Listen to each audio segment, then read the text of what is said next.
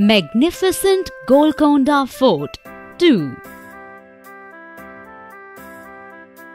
Hello children, I am back again.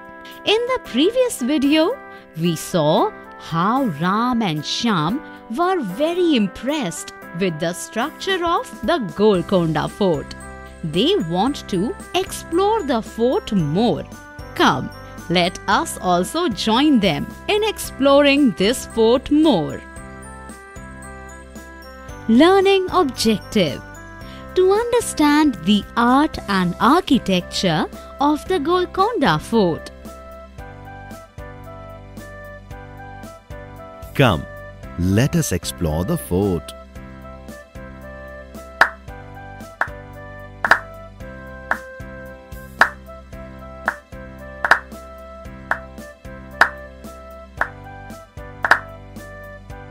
Why are so many people clapping here?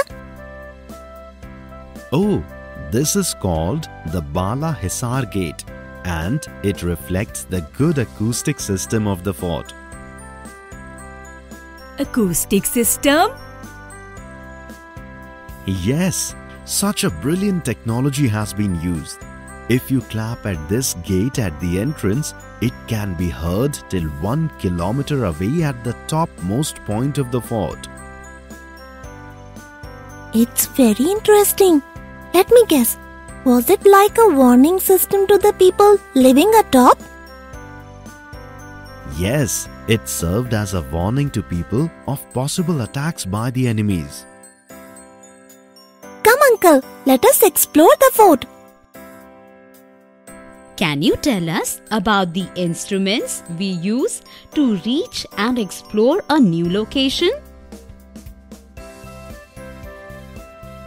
Children, to reach a place and to know the directions, we need a map of that place. Look, uncle, there is a map which is giving us directions. Let us understand and follow that. Uncle, please look up. What a lovely architecture and what a beautiful art. And there are such beautiful carvings on the walls on top of the door. The area above the door has peacocks with ornate tails flanking at ornamental arched niche. The design of peacocks and lions is a typical of Hindu architecture. This indicates that there was influence of Hinduism also in the art forms of the fort. Oh, I see. Are you aware that India has been famous for its art since ancient times? Uncle, is it true? Yes, various temples of south, stupas of the north, mausoleums and mosques have beautiful art and engravings on their walls. They reflect the lifestyle of the people and the importance given to various religions time to time.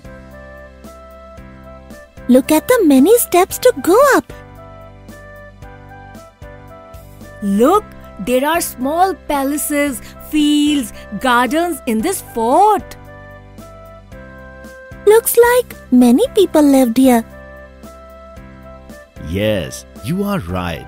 This was a city in itself. A lot of farmers, workers and families used to live along with the kings. There is a temple and a mosque also here. And look at the fountain there on the top.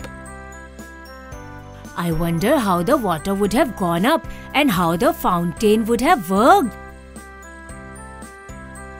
As we talk about our great civilization, art and architecture of the fort, I need to tell you something about the Golconda Fort. There is a fountain atop the fort. Can you all guess as to how the water used to go up 2 stories and how the fountain atop worked? This foundation and the water system was a technological marvel. Truly, uncle, Such an advanced technology must have been in use during that time. What technology could have been in use during that time? With the help of Persian wheels, water used to get stored in the overhead tanks across the fort, and this used to be distributed to the palace, gardens and fountains. Interesting! From the earlier times, there was a good irrigation system, drainage system, and good storage system in India. Can you please explain this in detail? The excavations of Harappa and Mohenjo-daro, the architecture of other forts like Agra Fort, Sheesh Mahal, Jantar Mantar, etc. reflect the great architecture and the science behind the architecture. An old fort is giving us lot of information.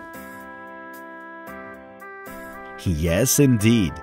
This fort was originally made of mud and has evolved over a period of time. The Qutub Shahi Sultans renovated it over a period of time and added a lot of granite to the fort. I'm loving this fort. It has such rich history. Very true. Look at the luxuriously decorated rooms, open courtyards, stables, and the beautiful gardens. The brilliant planning of the architects is evident from the ventilation, which is so designed to let in bouts of fresh, cool breeze, a respite from the scorching sun. Wow! Can you enlist the forts, temples and other monuments you have visited? Can you remember a distinct feature of each and every monument?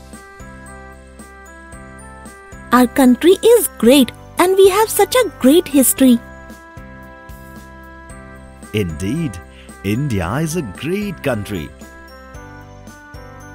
Chacha ji, thank you.